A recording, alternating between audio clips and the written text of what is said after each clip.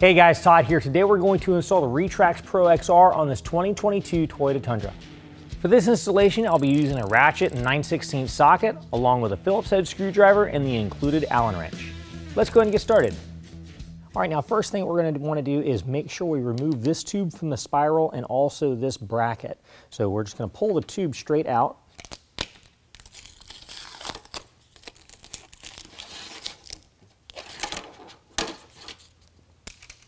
And the bracket just comes off with a Phillips head screwdriver. Now once you pull that bracket out, do the same thing on the opposite side, but save one of these brackets for later because we're going to need to use this as a spacer. All right, now what we're going to do is attach the rails to the canister. So this is our driver's side rail. One thing I want to point out, you got a hole up here that's going to face towards the cab of the truck right up at the canister. On the inside, you're going to have a slot. This is a channel that the cover actually slides into. Now before we can slide that together, we first need to unlatch the cover. They generally are shipped with the cover locked. So you unlock the latch, press the button, it pops up. That has to be unlatched in order for the rail to slide in, otherwise it won't slide in at all. So go ahead and pull the packing stuff off, and now we can go ahead and slide on the rail.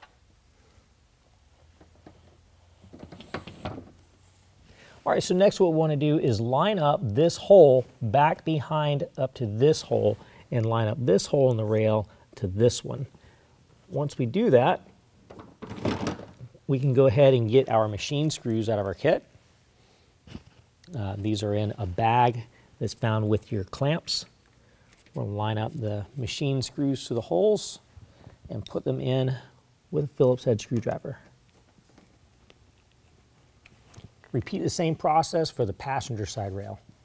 All right, now we're going to go ahead and install the canister cover. Now, I want to show you how it's oriented. You're going to have a rubber flap seal that's going to point towards the cab of the truck, kind of away from the canister.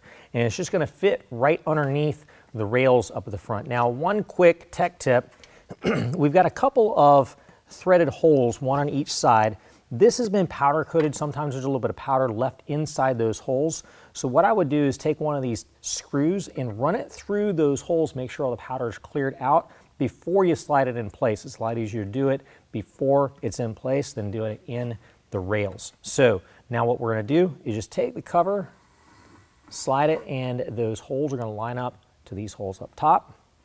Or we're going to go ahead and take our Allen head screw, get that lined up to the hole, use our included Allen wrench. Once you snug that up, go ahead and repeat the same on the opposite side. And then you want to go ahead and latch the cover in place to keep it from sliding out into the rail while you're installing the cover. Now before you set the cover into the bed of the truck, you first want to go to the bed, find your deck rail system. At the end of your deck rail system, you have a little plastic plug. What you do is you push in on that plug and pull out. You remove the plug. In your kit, you're going to have these aluminum blocks that have a threaded hole. We're going to take that aluminum block and we're going to set it into the deck rail system. And then we can put our plug back in.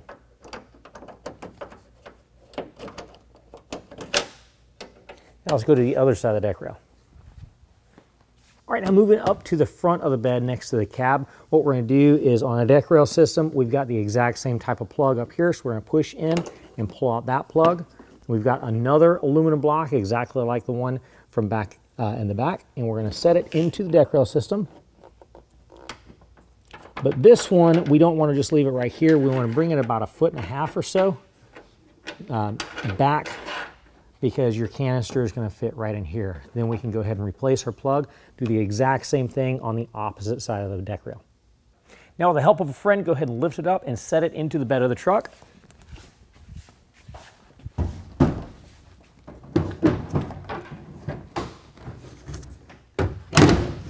Make sure your rubber gasket is hanging over top of your bulkhead. Now with the cover pulled all the way up against the bulkhead, go ahead and gently close the tailgate so you make sure this tailgate does not strike the rail on the cover. Next, we want to set the alignment of the rail.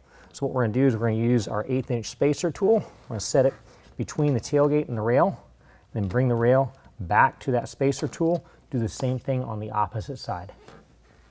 All right, here we are on the passenger side tailgate end of the rail. We've already got our rail position set in place, so it's time to go ahead and lock it down. Let me show you how to do that. Okay, now if you notice these two white set screws, what we want to do is take our aluminum block that we slid into the deck rail system and line it up in between those two set screws. Next, what we're going to do is we're going to take our clamp assembly from our kit. It's got a bolt, washer, and then you've also got the L-shaped clamp. That's going to line up to here. Now, the grooves in the top of the clamp assembly are going to match up to the grooves in the rail, and the bottom part of the L is going to fit flat against our deck rail. So what we're going to do is set that in place, and then put on finger tight for right now. And then once it's all nice and lined up, make sure the grooves are married into the grooves on the rail. We can go ahead and tighten that down with a 9/16. We're going to do that to all 4 clamp locations. Okay, now we need to go ahead and install our drain tube. We've got a hole on the bottom of our canister. I've already peeled away the plastic protector. You want to do that before you install the drain tube. And we also want to figure out where we want to route the drain tube. Right now, we've got a small hole in the bottom of our bed for water to go out. It's a weep hole.